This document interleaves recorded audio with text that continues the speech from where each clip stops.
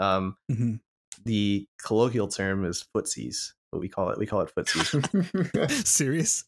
Nice. Oh, What you're going to hear about today is nothing short of a miracle.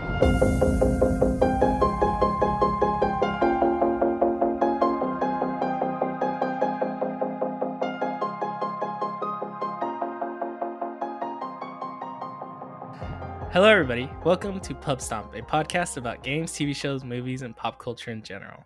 Every episode, we discuss topics that we find interesting. Come join our shenanigans. Hey, welcome to another episode of Pubstomp Podcast. Oh, guys, today we have a guest appearance from Jon PortaJon. What's up, Jon? Hello. What's up, Mexy? Hey. What's up, Tyler? Hey. Mexy sounds like crap because he's out in the desert near the border eating tacos and shit. Yeah. Yeah, so he made it happen. He's safe. He's in the good border, on the good side of the border. Don't worry. I'm not in Canada. You're not in Canada. He's not in Canada. Oh, okay. Yeah. All right. How's it going, guys? Good. Good. Yeah. Good. All right. I got Should have capitalized. You should have What? capitalized and said he was broadcasting live from the jungle or something. The jungle. Oh man. Yeah. Is actually another slight tangent is last time I went to my hometown, the border situation was kind of weird. There was a lot of like roadblocks and stuff. Have you been into that area? Is it still pretty it's still the same. intense? It's still pretty Yeah. intense. Mhm. Yeah, dude, that's weird to me. Like it's So by It's that not you what I mean grew up with. heightened security? Is heightened that what you- security, yeah. There's I a don't- crisis at the border, three. I don't know if you've heard this. I mean, I've heard about it, but it was like, it's like it's my Florida hometown. won't Like shut the fuck up about it. It's just like where we're from is like pretty quiet, pretty quaint. There's nothing happening. It's not a big, like, it's pretty chill, you know. But Right. yeah, those roadblocks are a little bit intimidating. There's Just barbed wires saying. and stuff now too. Oh god. So All is right, that well, is that all COVID stuff, or is this? no? Didn't you just hear me? There's a stuff? crisis Okay, in the border. yeah. Okay, gotcha. Oh man. But you know who's not in crisis? South Park. Oh yeah, man. Oh They yeah. just they got Nice that segue. cha-ching. Yep. Oh, they got the cha-ching. What are they? Well, you guys were telling me about it. I don't know anything about this. I know South Park and Paramount Plus, and that's all I know. Maxie, you want to tell us more about what was going on there? Yeah, so the South Park creators just signed a deal for 14 movies on Paramount Plus. 14 movies about 14 South Park. movies. 14 sounds like a lot. Dude, For we have one it. sounds like a I lot. thought was dying out. Yeah. Yeah, I heard it's like 2 movies a year they're shooting for, and I guess based on how quickly they can animate the show, they should probably be able to animate the movies really quickly too. Let's see. Yeah, because I only watched that first movie. There's only one, right? The South Park movie. Yeah. And There's that only was one. it was a little intense. Like I watched it when I was in high school, maybe. Yeah. Right? Sounds It was, about it right. was funny for the time of my life. I don't think I would think it as funny now, but I don't know. Yeah, it's Maybe it's I- intense. It's just not my kind of show. Just you know. But I've 14. never liked any. You never liked South any Park. South Park? Okay. Eh, Really, I would think that you would like it. why? I mean, I What don't are you know. trying to say? I mean, you make some jokes sometimes that it's like, oh, that should go on South Park. Yeah.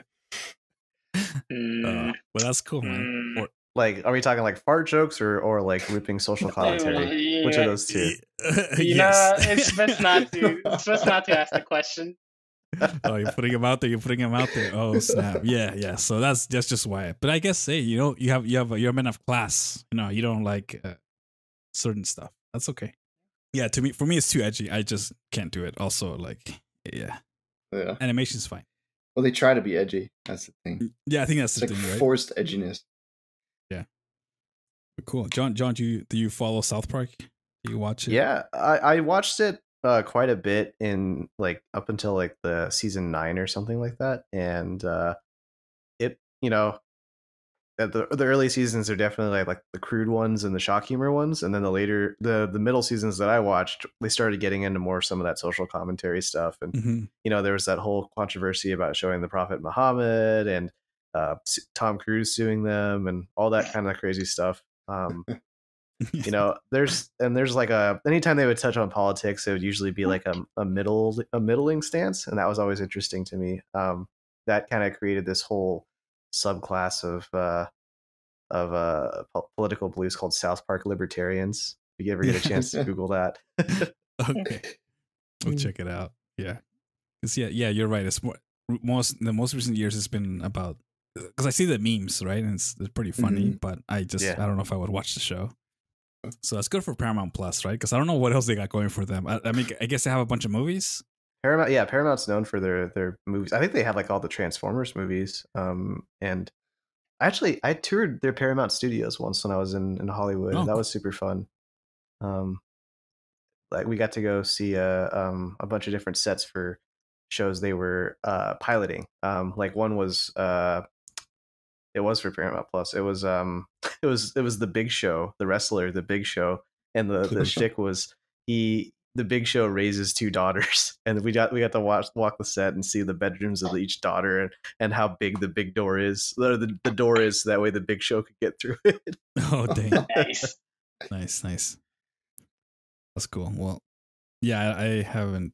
I don't know. Like now, it seems like we're going back to cable time, but it's like on demand. It's like a different transformation, right? Yeah. Different era. Yeah, but cable's still around, so it's like I guess it still makes money. You gotta share. So it's the only way that works. You gotta share. Because it cut the cord, and then all of a sudden I have 7 subscriptions. It's annoying.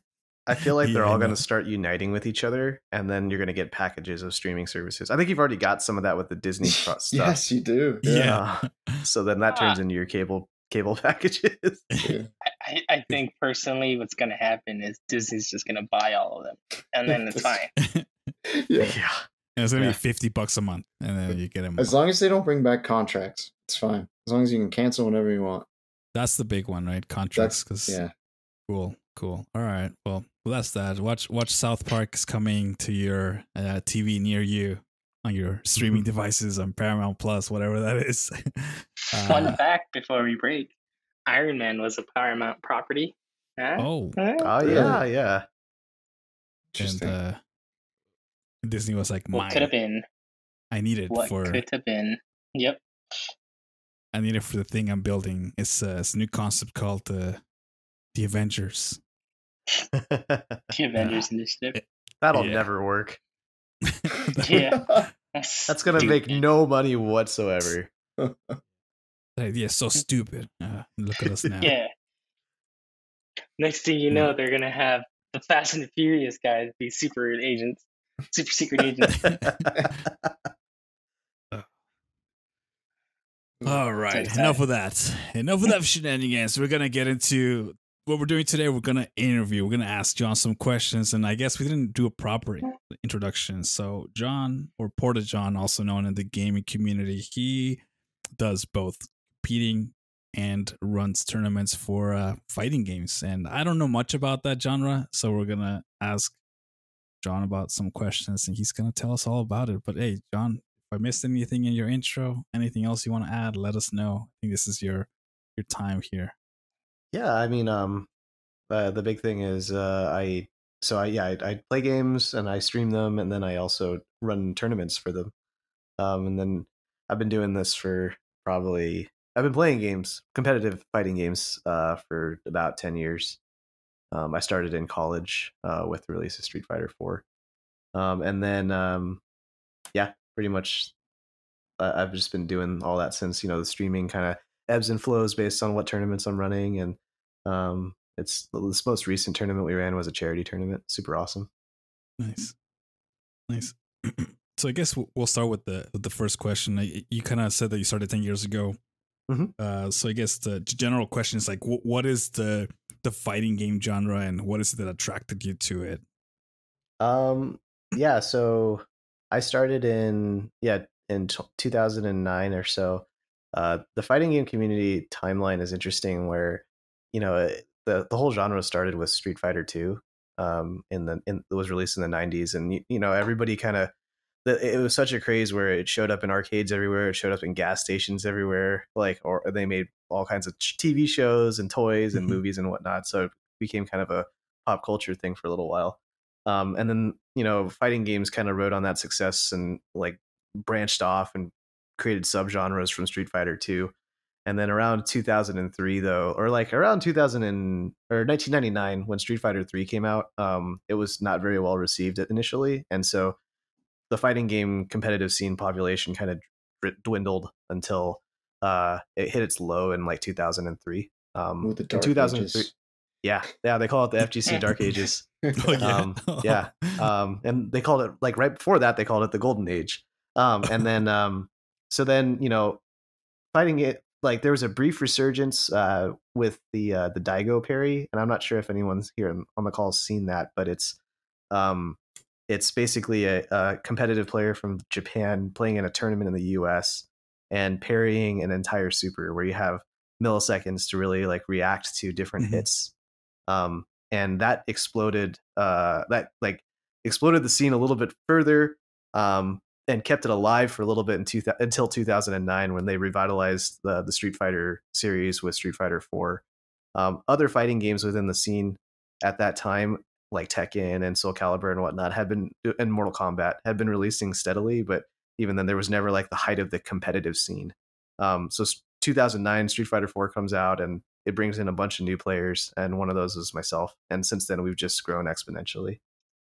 So that's kind of a long-winded explanation. Yeah, no. Yeah, so I guess were you always, since you start? So you said, so somehow you had to get into the genre, right? Did you always just play the games? You loved playing fighting games? Yeah, I mean, you know, a lot of people, when they say they've been playing fighting games for a while, like they'll say that they started really young and all that fun stuff. I didn't start until I was in college, and that was because of basically I had a friend in college who played fighting games growing up and played with his brother all the time. And he never played competitively or anything. He just played with his brother. And we were always hanging out every Tuesday at GameWorks in Arizona Mills. And GameWorks used to do free play Tuesdays. And so you would basically pay $15 or $10 or something, and then you'd get unlimited games for the whole night. And, you know, there's all kinds of different games to try and whatnot, but I started playing fighting games with my friend there, and he just beat my ass over and over and over again. And I was like, man, these are really intricate, these kinds of, like, all the different tools and options that you can do. And the fact that, like, you're ultimately playing against one other person, and there's really nothing, and it's just you, your opponent in the game. And there's no other, like, really complicated things besides that. So I just kind of got tired of losing to my friend, and I bought copies of fighting games at home and just practiced until I beat my friend. And then when Street Fighter 4 came out, that was like when I decided to try to beat other people's friends. Nice. That's pretty cool. Spite is the ultimate motivator. Yeah, I think every competitive fighting game player has a storyline where they were playing with a sibling, or they wanted to beat their neighbor, or they wanted to beat everybody at their local arcade. And then it always just turns into, okay, now I want to beat the next, like, large group of people. I want to beat everybody in my state, and then I want to beat everybody in my country, and I want to beat everybody in the world. Nice. So is there any point where you're like, you see the Matrix where you're not just button mashing, you actually know what you're pressing? Yes. Yes. Yeah, there are instances of flow to the point where you are reacting without even thinking at times. And it, like, for an anti-air or for a reaction super or something like that. Like, you're just kind of going for it and playing on muscle memory instead. That's pretty cool. So it's like Goku Ultra Instinct at that point. Yeah. If you're in somebody's head, if you're really in somebody's head, you know what they're going to do 2 steps in advance, and you can condition them to actually get them to do what you want them to do.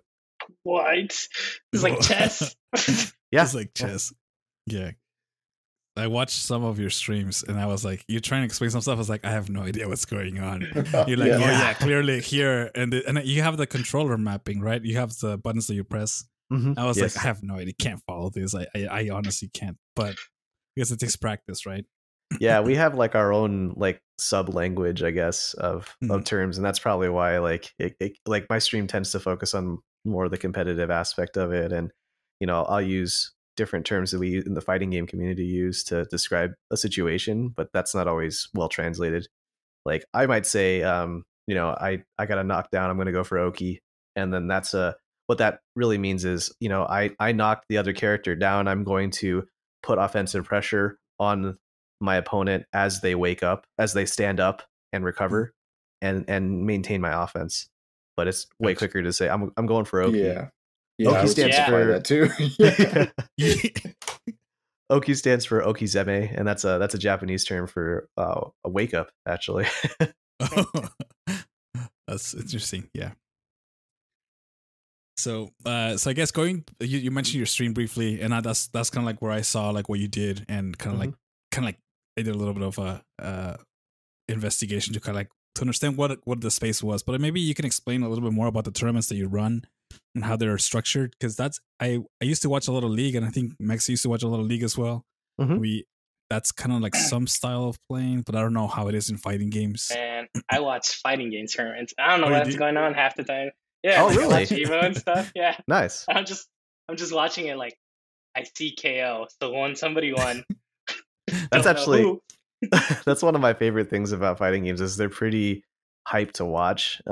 You could know nothing about the game, but if you know that one person's life bar is way bigger than the other one's, or one person is about to die, you get hype. It's really straightforward, Yeah.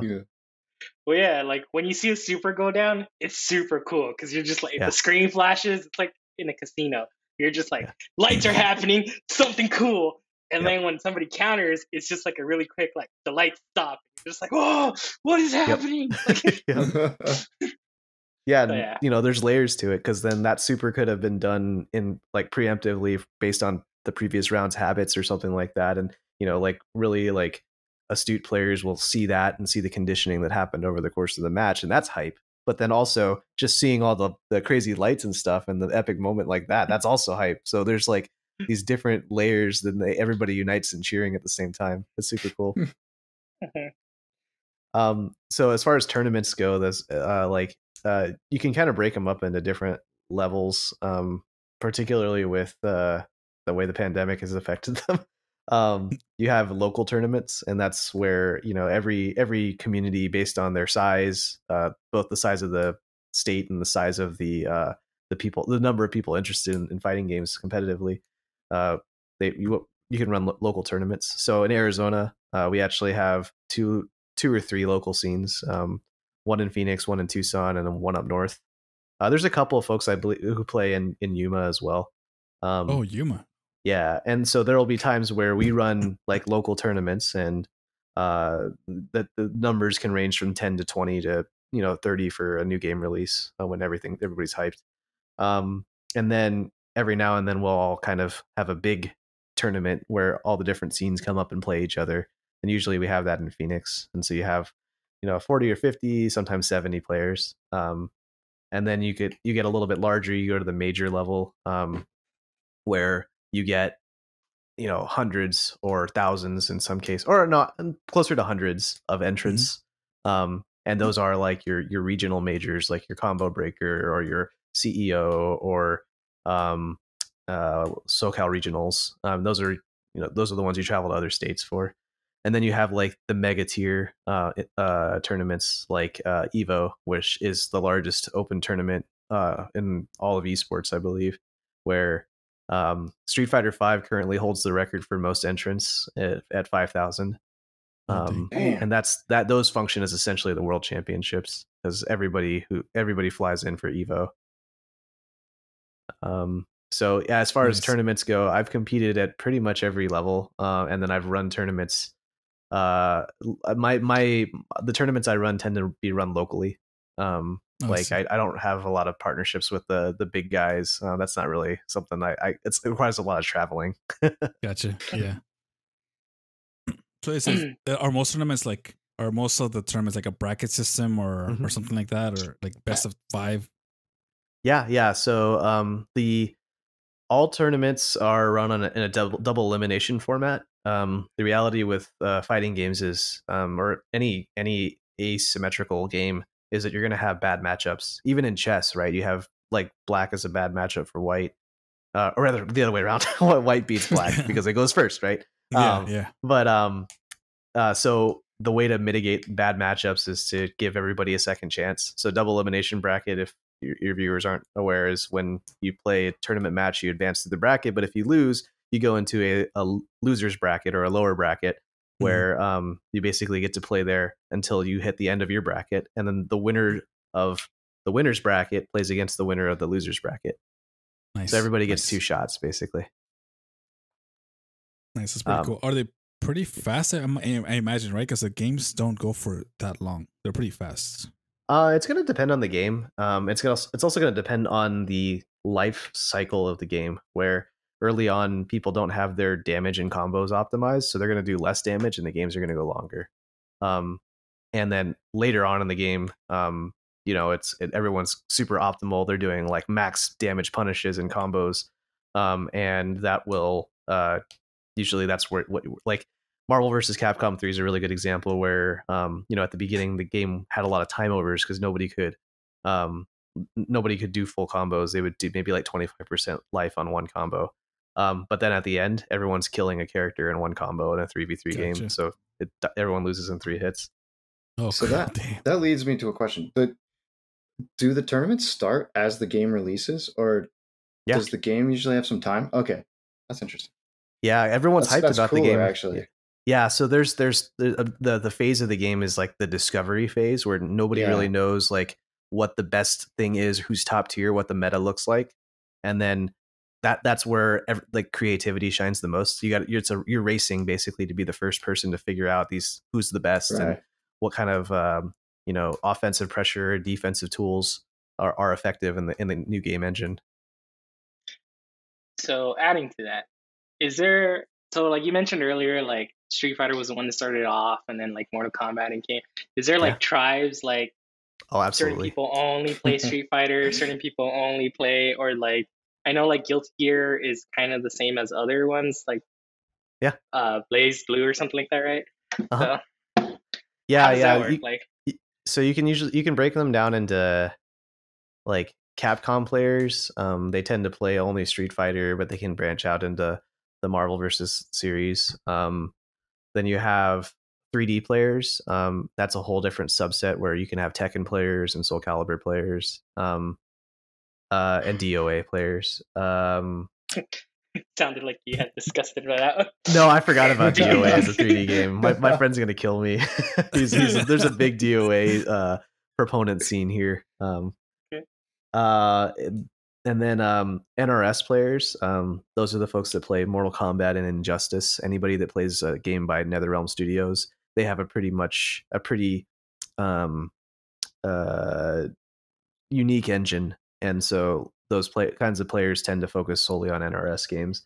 You get Smash Brothers, where that is a very different kind of fighting game. They call it the platformer fighter subgenre, and then by and large, they're probably the most insulated scene where I don't see a ton of crossover. Every now and then you'll see one or two players give it a shot. I think like Leffen's trying right now, and then locally we've got a ton of Smash players that are into Guilty Gear. And then you have anime, and anime is that big umbrella that you mentioned, which is like Guilty Gear, Blaze Blue Cross Tag, Persona, Melty Blood, what's some Grand Blue Fantasy Versus, basically anything by Arc Systems Works or indie Japanese developer. They're usually like heavily anime inspired games, and those are the ones with crazy offensive mechanics and movement. So I guess following up, so you say you run tournaments. Do you like also MC the tournaments as people are fighting? Because I think Mexy and I went to E3, and I don't know if you remember, Mexy, we sat down on some chairs and we're watching tournaments sponsored by T-Mobile, and somebody's describing what's going on. Are you that kind of person describing what's going on during the tournament, or are you doing like the logistics behind it? It kind of depends on my capacity as far as the tournament goes. I help run a lot of the tournaments that my friends are like the head honcho of, like showrunner almost. Okay. And in those cases, I help out and do commentary. Cool. Other times, I'm the tournament was my idea and I'm running the tournament. And so I'm busy, and so I use other commentators instead, and we kind of just rotate. Nice. So I guess you do it all, I guess. Yeah. Yeah, and the commentary stuff kind of helped me a lot with streaming, where it's actually an interesting challenge because playing and talking at the same time is kind of hard, especially if you're like really focused. But the commentary has helped me kind of take a step back and look at my gameplay as a viewer, not just as a player, and that's a lot of fun. It helps me get better too. Yeah, nice. That's pretty cool. So when you do these tournaments, do you focus like do you I know you do mostly Street Fighter, but like do you only do Street Fighter, or do you try to include the other genres, or not genres, but subgenres, I guess is the best word? Yeah. So with I mentioned locals earlier, right? We can run tournaments, and we can actually run tournament series. There's a specific format that we use called ranking battles, and that's been around since before I was part of the scene, where you run 5 tournaments on a bi-weekly fashion, and that encompasses a season where the person that gets first place at each tournament kind of accrues points, and top 8, I believe, accrue points, and at the end you have a final winner for the season. And so and so in those ranking battles, we call them ranbats. They are usually a series of different games, and for each scene, basically. Right now, our like current games are Street Fighter 5, Guilty Gear Strive, Tekken 7, and then there's usually some smaller events like Dead or Alive or Samurai Showdown. I think that game might have died out a little bit though. But yeah, we try to include multiple games, multiple genres.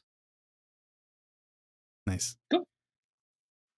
So I'm gonna ask, like, your stream is called Spiral Series. Is that is it tied to a specific tournament or like specific entity, or maybe just tell me. It's a reference to Tengen Toppa Gurren Lagann.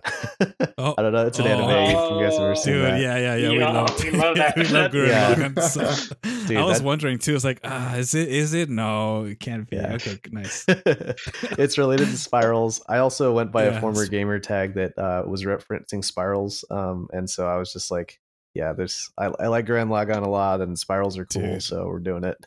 Oh, nice. Yes, you became so much cooler. Yeah, it's one of my favorites. It warms my heart that you said that. So yeah. Anything by Studio Trigger is awesome. Kill La Kill's also amazing. Is there anything you've seen? Promare? Yeah. Mm-hmm. Oh, so good. Nice. My heart just fluttered a little. Yeah. So we're fanboys. I originally picked Spiral Series because I wanted to do a tournament series, and that's what I wanted to call it.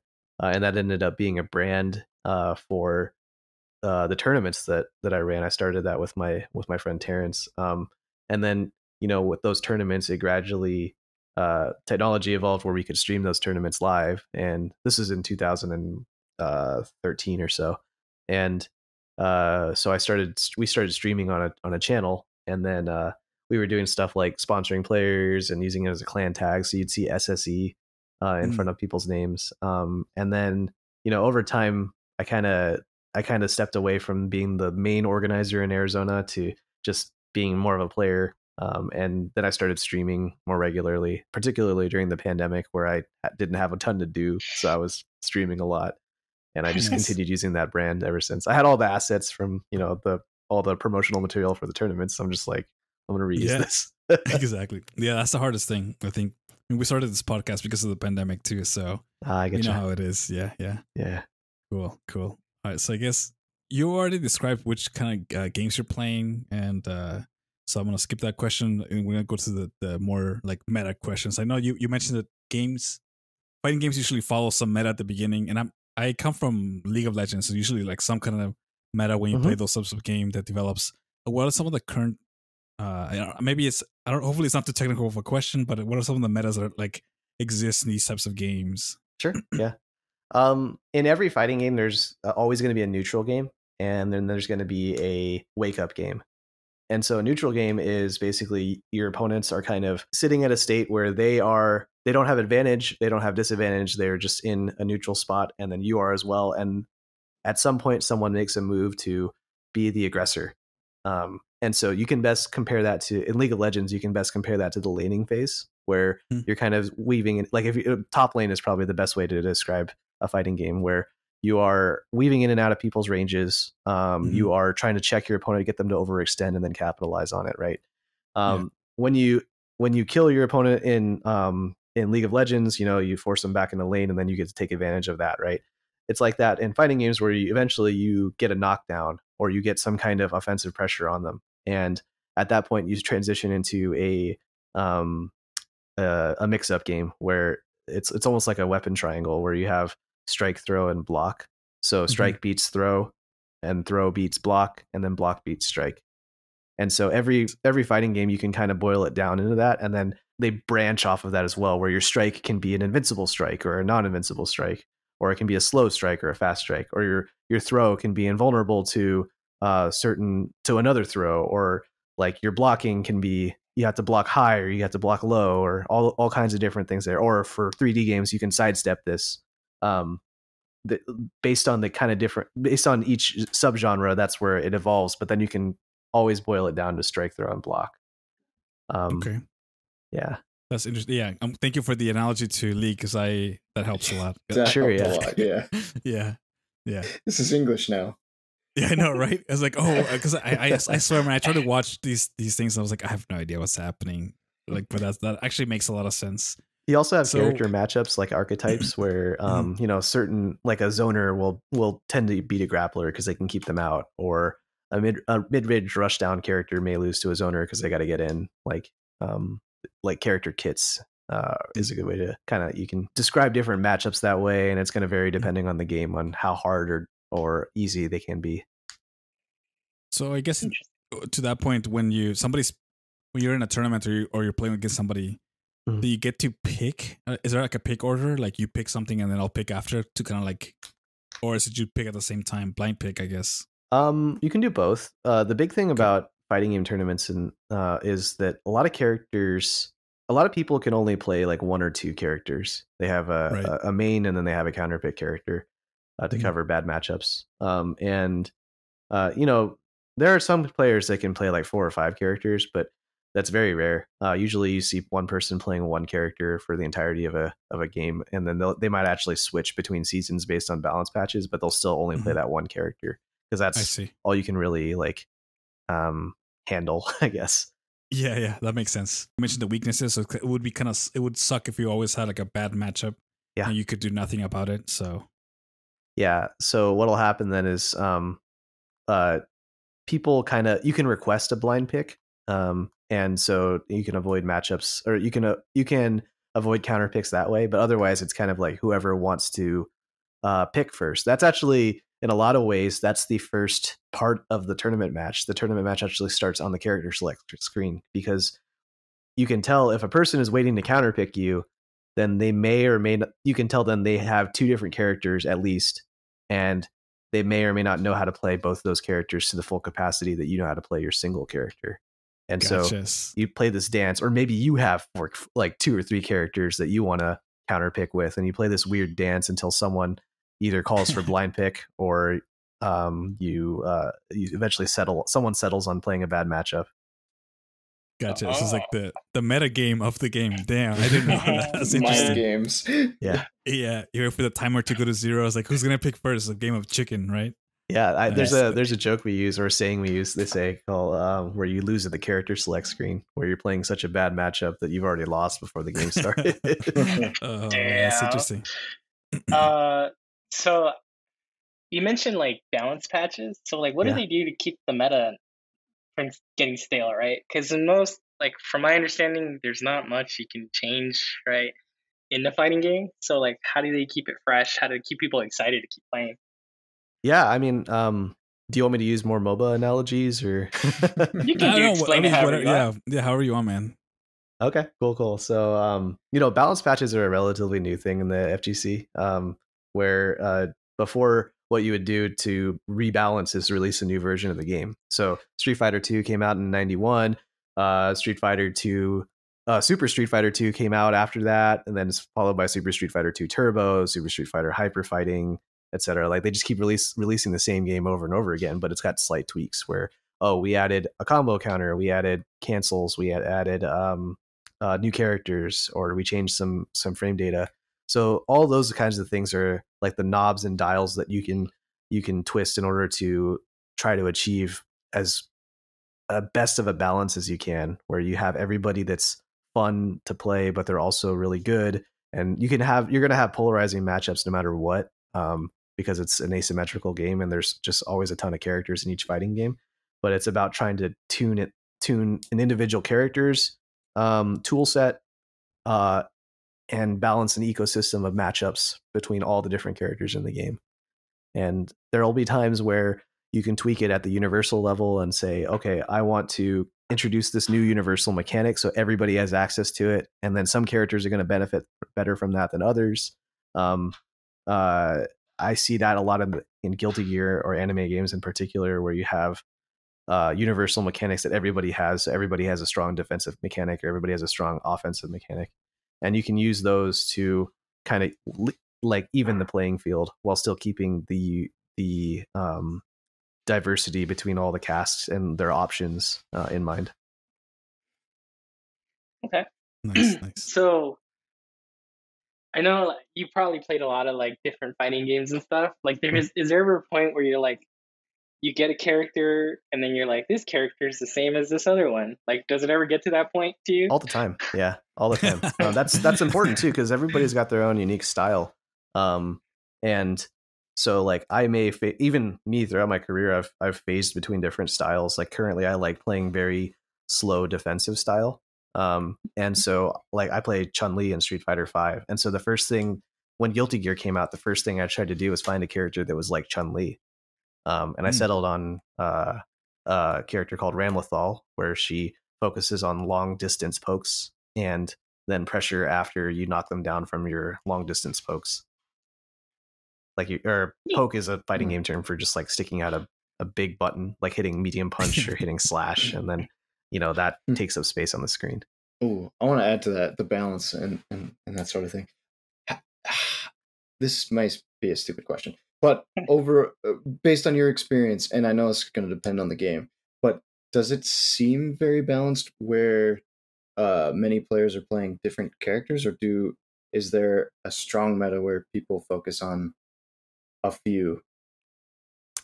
It's going to depend on the game. I know for Mortal Kombat, like NRS games in particular, a lot of characters play similar to one another, and so it's easier for players to play multiple characters. There are other times when balance is just so absurdly lopsided, where you have an S tier and that's 3 or 4 characters that are dominant, and then your whole meta revolves around counterpicking those characters. Examples of that's kind of from a previous era where balance patches weren't common enough. So like Marvel vs. Capcom 2 is a really good example, where you have a top 5 like Sentinel, Magneto, Storm, Cable, and those characters are just rotated amongst different teams, and everybody else in the cast just gets completely washed by them. But that's because they stopped releasing new versions of Marvel vs. Capcom 2 because it didn't have the Marvel license, and like so those kinds of lopsided games sometimes become more fun that way, where you only have to learn a couple matchups, but they don't happen as often anymore. That's a fair point. I haven't looked at it through that lens. Yeah, another example is Third Strike, or Street Fighter 3, where you have Chun Yun and Ken as the top, and then you have a whole like second tier of characters that are based on counterpicking them as the meta, and then you have the characters that are complete garbage. Nice, cool. So the next question is, I guess if Mexy were to say I'm gonna become a fighting game genre person, he's like, which game would you recommend starting with, like right now in 2021, and why? Ooh, I want to add to this too. Is there like a tier list of fighting games? Like you say, and maybe this is all opinion, or maybe there's like a general consensus. Like we say Street Fighter 5 is the best fighting game. Oh, et cetera, et cetera. Yeah, I'm getting baited right now. Yeah. No, you don't have to answer. You don't have to answer it. Just they're like, whose game is best is always going to be a hotly debated topic. There's going to be it's tribalism at its finest. There are entry level games, I think, and the beauty of those games is that you can keep playing those games if you want, or you can branch out into more complicated games based on your preferences. Those entry level games, I would put Street Fighter as one of them for sure. Tekken would be another one, and then Smash Brothers would actually be the third one. Where, based on like, I would say, do you want to play 2D, you want to play 3D, or do you want to play platform? And then from there, decide what you like best about each of those games, and then branch into your subgenres. So, like for example, with Tekken, right? Say you really like Tekken a lot, but you don't care for as much for movement, or you wish that you could be juggled less, then you could try DOA instead, or you could try Soul Calibur instead if you want more of a high-low guard break system. For Street Fighter, you can decide, hey, I really like offensive pressure and movement, so I want to transition to anime games. Or if I like defense, then I could move more to like an NRS style game. That kind of they all kind of like branch into one another basically. And frankly, like it's going to be your complexity, but it's also going to be your aesthetics. It's going to be what art style looks the best that you would be most passionate about, because you're more likely to stick with the game if you like it and it looks cool. So like I know a lot of folks that like the Mortal Kombat style, where it's pretty realistic and it's but it's also like 80s camp, and then you have kind of the anime games if you're a big fan of anime, and Dragon Ball Fighters came out recently, and if you love Dragon Ball, then you're going to play it, or Marvel versus Capcom, if you like Marvel properties, because I hear those are pretty popular right now. Yeah. Yeah. Or DOA for no particular reason. Right? Yeah, DOA if you like costumes. Yeah. Or volleyball. I heard they have a really good volleyball game. Oh yeah.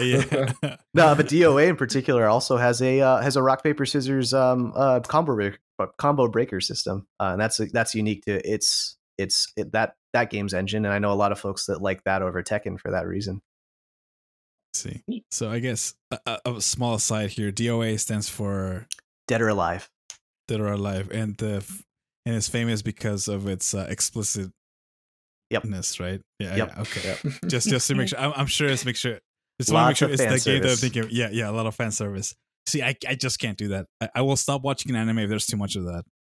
I just can't. It's like I can't get out of my face. You don't like like the beach episode every anime? No. It's just like it's not for me. Cool.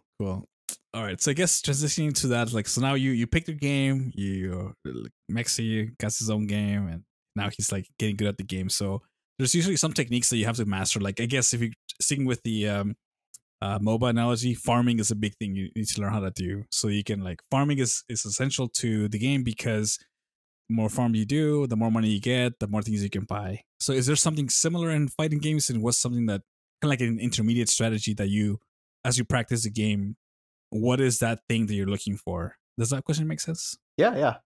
Yeah. There's a couple different routes you could go to kind of get best practices, so to speak. Everyone talks about fighting game fundamentals, and that is some form of space control. So I mentioned top laning as a good example, where you're weaving in and out of people's ranges, and you're in a neutral game. The colloquial term is footsies. But we call it footsies, where you're kind of like wiggling in and out, and you're sticking your crouching medium kick. You're literally sticking your feet out there to try to play footsies with them. So we say that a lot. Play footsies with them, return to neutral. And so a lot of that is just knowing your ranges, your character's ranges, your character's options. So if I hit crouching medium kick, I know that I control X amount of space on the screen, so I can threaten with that and keep my opponent from moving into that space. So understanding what your normals reach, and then from there figuring out, okay, I landed this normal attack, this crouching medium kick. What can I get off of that? Can I combo that into a knockdown? And if so, then I get into that strike, throw, block triangle I mentioned earlier. And then always maintaining situational awareness, like knowing how much life your opponent has, because that can influence their decisions psychologically. If they have a life deficit, then they're going to be more aggressive in order to make up for that deficit. Same deal as like with League of Legends. If someone's ahead on kills, right, they're going to be more aggressive because they have the tools to do so. The currency that we have in fighting games is meter.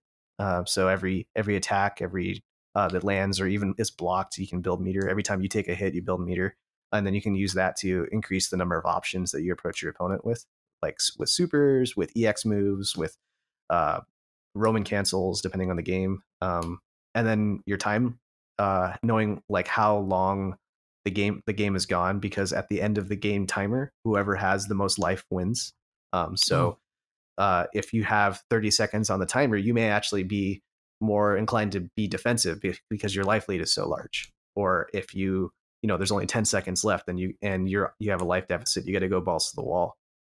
And then from there, you can use that to see what your opponent's going to do.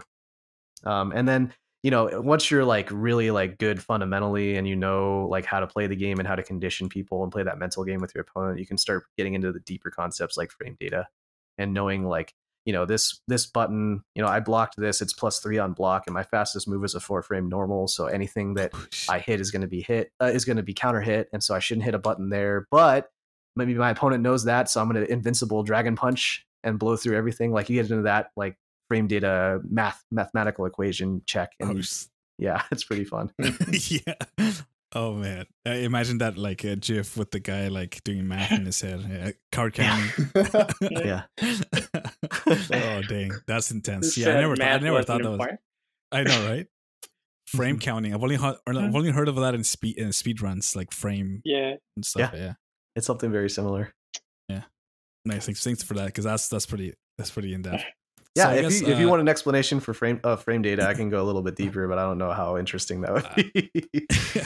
I think we could probably save that for another one. So for sure. I think this is as far as we can go in there.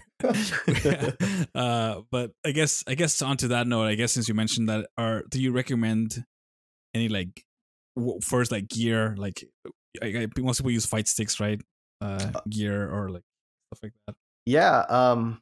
I mean, so the fighting game community, like the community part is a big aspect of it, right? And so a lot of folks, like, they pick up an arcade stick, and myself included. I picked up an arcade stick to fit in in the community, because everybody was using a stick at that time, because everybody came from arcades. And you get this idea that it's tribalism at its best. So you get this idea that the arcade stick gives you the advantage, but nowadays, with more modern games, people are designing them with multiple kinds of controllers in mind. So you don't actually need a fight stick if you don't want to play on one. If you grew up playing on a controller, then play on a controller. There's one guy. It was an Evo match. He beat a well-known player in BlazBlue with a steering wheel. What? The steering wheel controller. The reality is the steering wheel controller is just a pad controller that has a big wheel on the outside of it, and then your triggers are like paddle shifters, and that's the only difference. But it was hella on brand for that guy. His name is Wheels, if I recall correctly. Wheels. But yeah, if you really want to pick up gear, there's the best fight sticks that I can think of. Like the Cadillac of the fight sticks is the Victrix Pro. It's like a $400 stick. Quanbo Obsidian I would also recommend as a good entry. That's like probably closer to $150, $200. And then Razer makes some pretty good products too. Razer, like the. Go ahead. I was gonna ask, does wireless versus wired have like a tribalism kind of thing too? Yeah, for a lot of different reasons. Wired is always going to be faster. Rather, it's going to have less latency. So I mentioned like frames, right? You're counting frames and you're hitting like 1-frame timings. That's 1/60th of a second. So if there's latency on your controller, you're going to be kind of screwed. But for controller players, like PS4 controller players, like they don't have any other options besides playing wireless, because the PS4 doesn't allow you to, like, you can plug it in, but it's still connected via Bluetooth.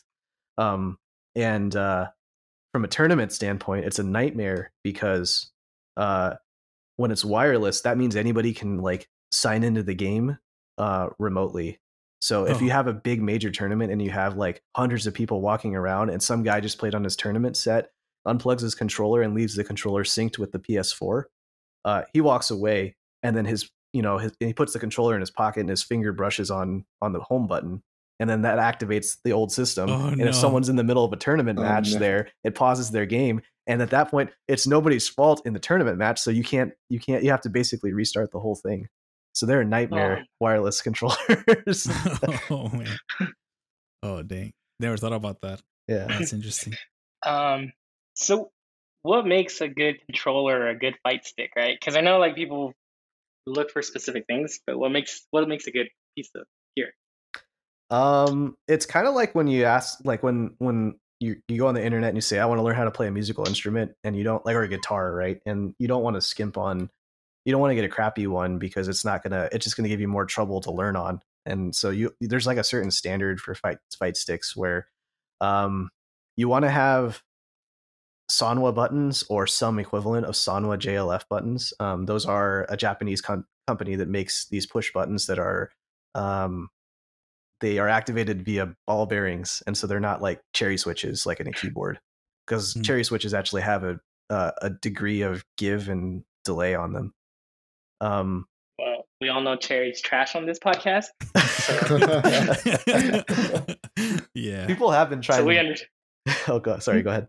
I was gonna say, so we understand. Yes, we understand this. Arcade, like the actual like joystick part of the fight stick, is it can be a variety of different parts, but I would recommend a Sanwa JLF first.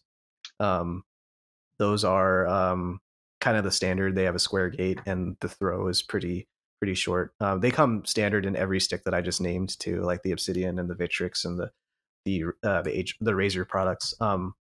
The one thing that I would not recommend getting is one of those Hori starter products, like the $60 or the $100 even arcade sticks, because those are made with like knockoff parts, and they don't last as long. They're not as quick as responsive.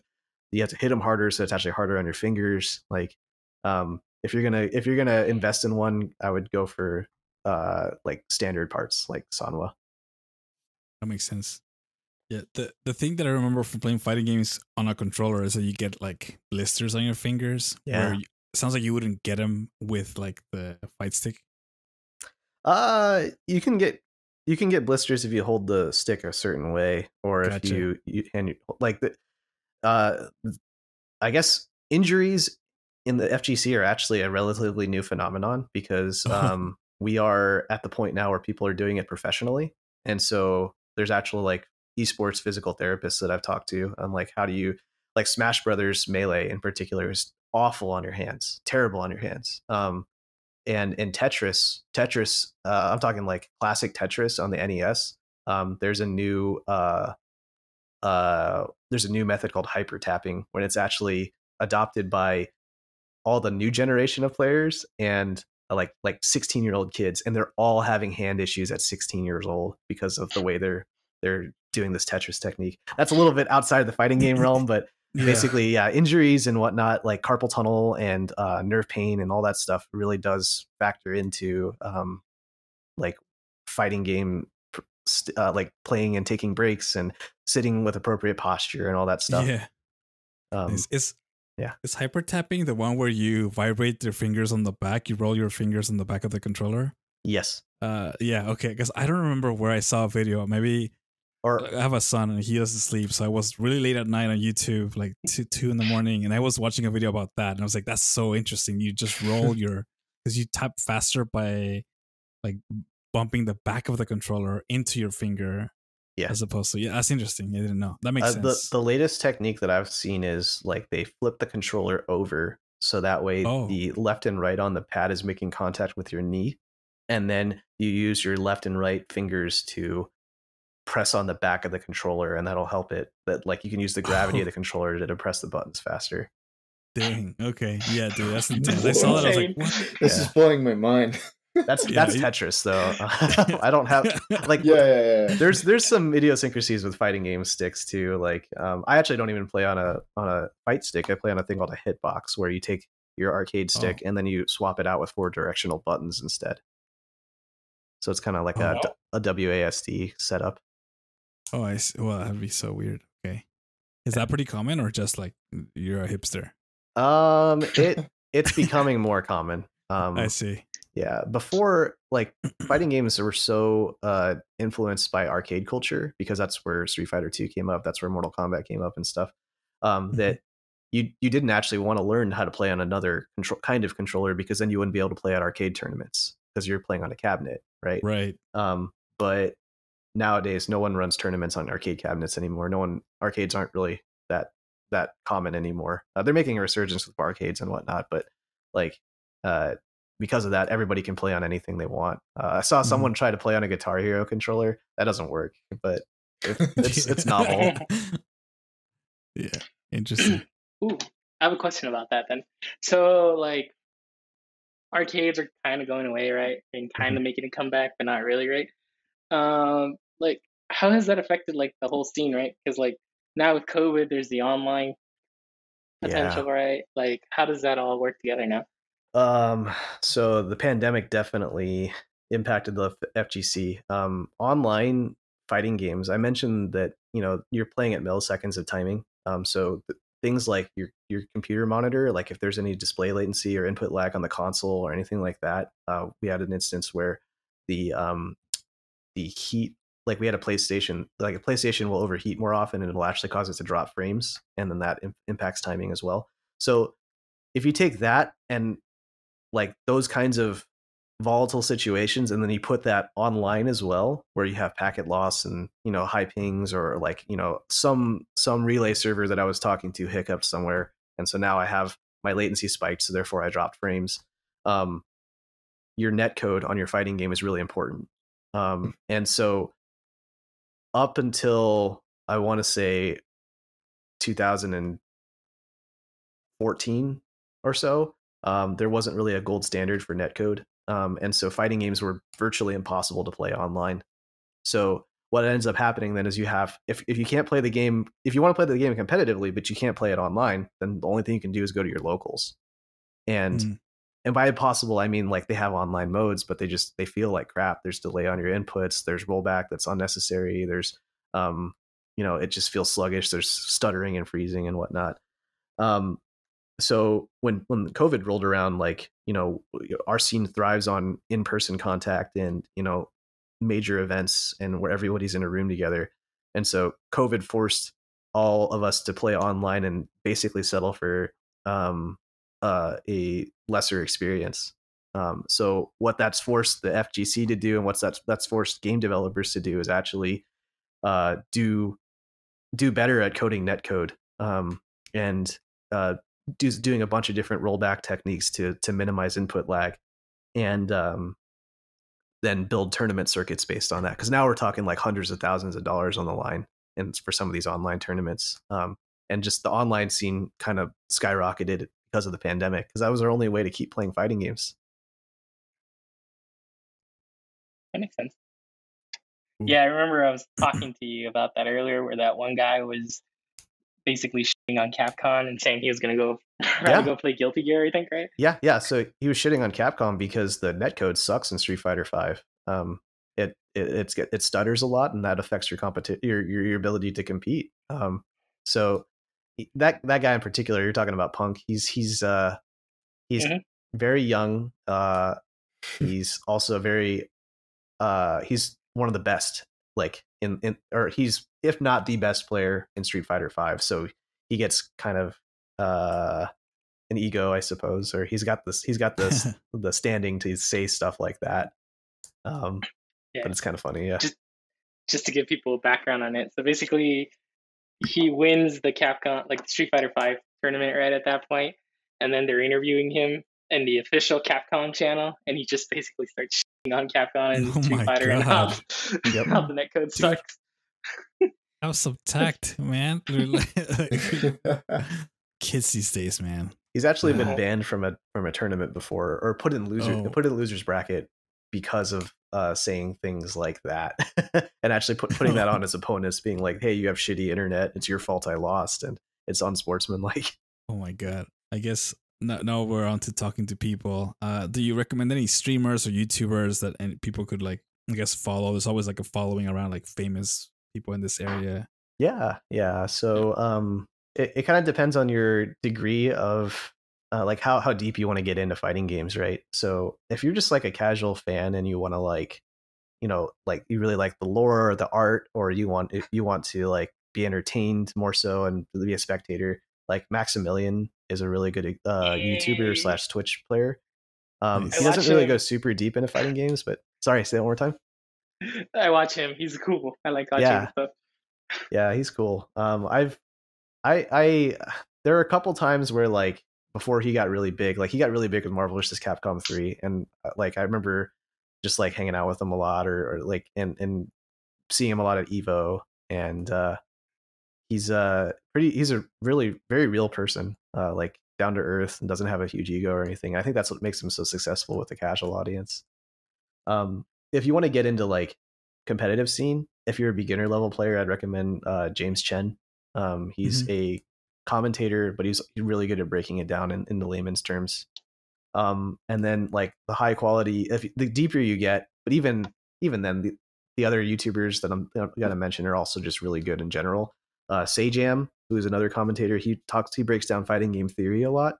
And then Core A Gaming, which is a YouTuber from Korea, so it's CORE-A, like core dash A. Okay, core. But also Korea Gaming. And he makes like really just good tutorials on like, this is why movement is important in fighting games, or this is why button mashing doesn't work. And it's just really high quality, informative content. I still try. Nice. That's good. Good resources. I'll probably post them on the links on the. Wait. I have one more. I know this one channel called Spiral Series. Yeah, you can do that too. Link in the comments below. Yeah, he's pretty cool. Awesome. So I guess the final question, which is not really like it's kind of like a wild card. Did you grow up playing games, and kind of what is this kind of like your childhood game, if you did? Yeah, it doesn't have to be a fighting game. It could be anything. Yeah, my dad bought me an NES when I was really young. I just think he bought it for himself so he could play on it.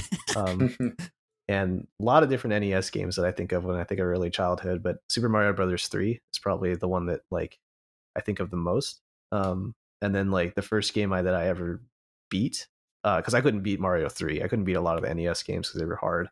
But Kirby's Dream Land was the first game that I beat.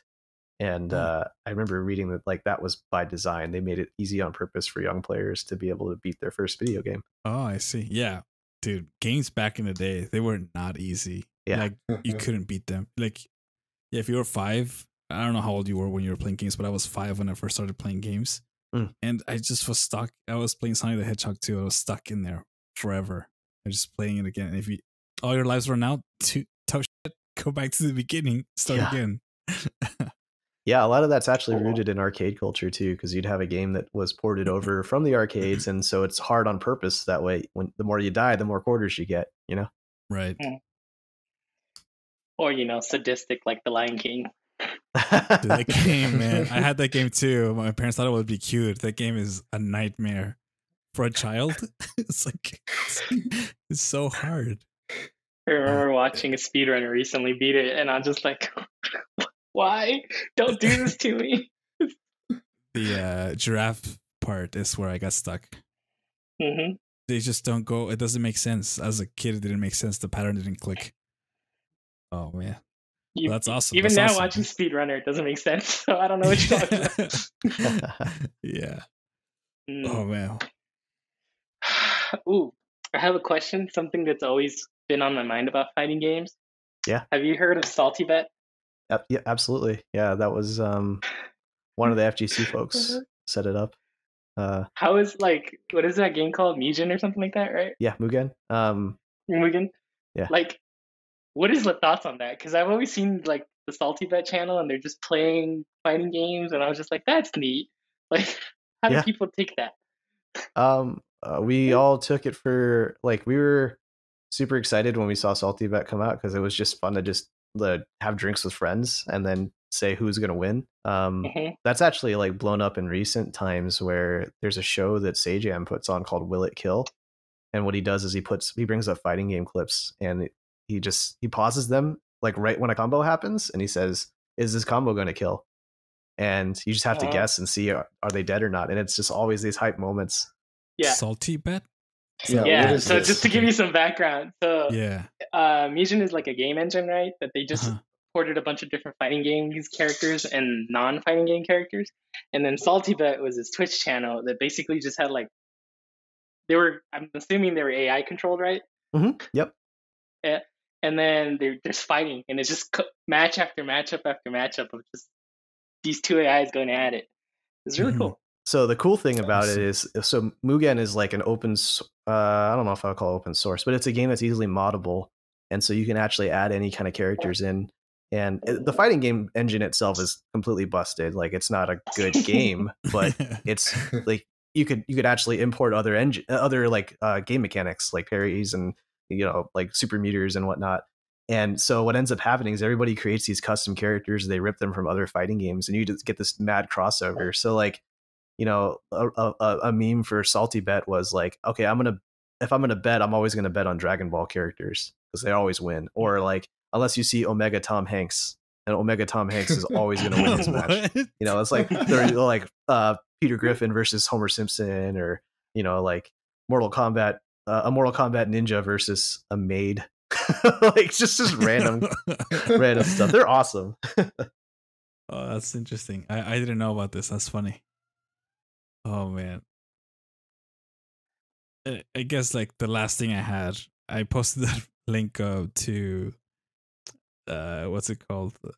Donkey's video on how to get to top rank. I'm sure you guys have seen it. If not, it's super cheese. I don't know. Like, so I can reminds me of like the Mortal Kombat like sweeping kick, right? So the video is just this guy Donkey climbing the ranks, going with this cheese move on Guilty Gear, and I guess I just want to get your take on that. Like, is that a thing people do, and is that a viable strategy? I mean, he seems to have climbed the ranks just fine. Yeah. So the way, so he plays a character called May, and what you do is, she's got a move where she rides a dolphin.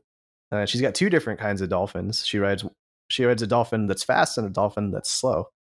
And the dolphin that is slow can be interrupted, or you can, but if they block it, then you can actually loop it and do it again. So it creates this cheese situation that you mentioned, where you're basically just looping that dolphin over and over and over again, and she's yelling Mr. Dolphin the whole time. It's pretty annoying. And if you don't know how to beat it, it's got a hard counter, but if you don't know how to beat it, you're going to lose to it. And so, in this video, he's basically climbing up using that same strategy over and over again. And that's both really like that's a Guilty Gear thing, where Guilty Gear, you basically are trying to execute your win condition at all times. So some characters are really good at far range pokes. May's really good at putting a big hitbox on the screen in the form of a dolphin or an anchor, and just trying to smother their opponent until they die. And so Donkey's video was clipped to show every time he used that string, but he didn't necessarily use that to win the entire thing. I see. Now, every now and then, you're going to run into an opponent that doesn't know what to do in that scenario, and if you know, it's like Sun Tzu Art of War stuff, where if it works once, you just keep hammering on that and expend the least amount of energy thinking about what your other options are, because this option is going to keep working. Why bother trying anything else? And then he climbed up to Celestial rank, where Guilty Gear's got a tower that you climb basically, and it goes from 1 through 10, and then at 10 you get to go to Celestial, which is the top floor. But in the competitive community, it's actually where all the scrubs live, including myself. I guess I didn't climb that high. Okay, gotcha. Yeah, it's just it's like the tower is really good for if you're new to fighting games and you just want to be like really close to people at your level. But there's a point where, like, nowadays, it's if you know how to play fighting games, you're on floor 9 and 10, and if you are good at fighting games, then you're in Celestial, which I think that Donkey is good at fighting games, or he knows how to play them at least. And if you don't know how to play, you're like, you know, floors 1 through 8. Gotcha. Yeah, I mean, he does like his videos are satire, right? He makes fun of stuff, and he knows how to play games. But I just thought it's funny because it's always like that one person doing those cheese moves, and it's super frustrating. Yeah. And it's just like, can you please play the game properly or something? But I laughed the whole time because it's funny. Yeah, I mean, I can imagine. in older games, like in arcades, right, you'd actually have like house rules where you're not allowed to throw anybody, because if you throw, that's cheap. you know. And then I had a friend. He's significantly older than I am. And I say that because I'm going to tell him, I'm going to show him this podcast. He's way older than I am. He had a knife pulled on him at Desert Sky. Oh damn! And because he threw too much, or he was winning too much, or something like that. So like there these like people just got it in their minds that blocking was cheap, or like no blocking allowed, only honor system where you gotta like strike each other, you know, and that nothing is like, if it's in the game, then it's fair game, like it's fair to use. No, there's nothing that's inherently unfair, I guess. But I guess you couldn't patch games back in the day, right? So I guess if that's the only thing, I don't know. I go both ways, because I remember playing with my brothers as kids, and we had rules too, and we would get into like actual fights because we were like, you can't do that anymore or whatever. It was just yeah. If we had knives, they would be out. All right. So I understand the frustration. Oh, that's fun. I believe it. I have one final question. Yeah, go ahead, man. All right. What is your opinion on the 1994 Street Fighter movie? I was going to ask that too. Is that one the animated one or the Jean-Claude Van Damme one? Jean-Claude Van Damme. I have not. I've seen bits and pieces of it. You're breaking my heart. Yeah, I hear it's a cult classic. It's got a dream cast, and that's cool. But yeah, I've heard it's way better than the animated TV show. But the animated movie is probably the best of the three. Disagree, but that's okay. It's not a good movie, man. You know it's not a good movie. Yeah. Bro, it had so many good one-liners though. Like you sit there, you're just entertained the entire time. It's like Mortal Kombat, right? So yeah. I'm gonna get in my boat. I'm gonna go over and kick Bison's ass into the future or something. I forget what he says. Yeah. For me, it was only Tuesday. Yeah, that's such a good line. The delivery. Yeah. Bison was the best. We'll have to watch that and review it on the podcast. And John, you're welcome to join us. That'd be cool. Since it's like down your alley. But yeah. Oh, okay. All right, guys. Well, I don't want to take this super long, but that was pretty informative, pretty awesome. Thank you for taking the time, John, to talk to us about this scene. I learned a ton. Yeah, anytime. It was awesome. Well, anyway, with that, we're out. Peace. See ya. Later. Cheers. Thank you for listening. If you like this podcast, please give us a star, heart, or leave us a review. You can follow us on Twitch, Twitter, or YouTube at Pubstomp Podcast. That's PUBSTOMPOD cast. For more episodes, go to anchor.fm/Pubstomp. Music provided by 99 Lives. Credits are in the episode description.